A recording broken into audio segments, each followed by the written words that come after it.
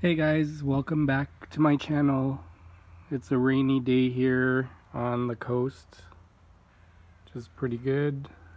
We've had a very dry spring, so it's nice to have a little bit of rain. All of my roses are starting to bud up already. It's only the beginning of May.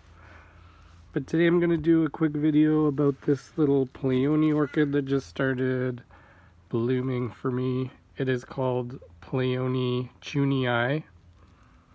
It's also known as Pleione hookeriana or hookeriana.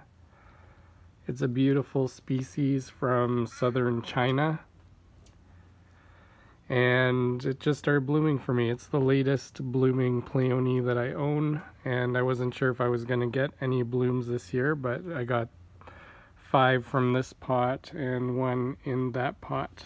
So pretty happy about that. Like all Pleiones, it's a cool growing plant. I grow them outside in the spring, summer, and fall, and then in the fall I let them dry out, and then I pack them up and put them in the fridge for about 3 months and let them go into their cool period. This is the most beautiful Pleione species in my opinion.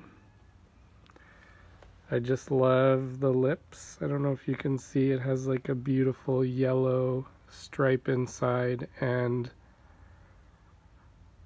I don't know, the shape and texture of the blooms is really something.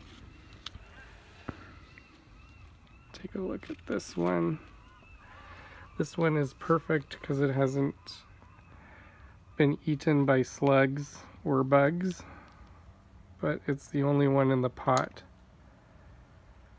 Now that they're blooming, I'll bring them inside and put them on my windowsill, because these ones, I don't want the slugs to get the rest of them. The beautiful little Pleione orchids. Like I said in my other videos on Pleiones, I'm just learning how to grow these, so this is the first time these ones have bloomed for me. So even though I have 1 bloom in this pot full of plants, I'm really happy to just even have the 1 bloom.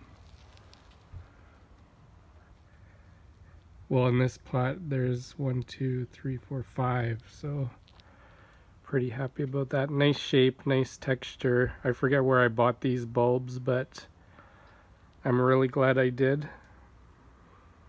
Hopefully they grow well for me this summer, and I will have some nice blooms again next year. Anyway, thanks for watching.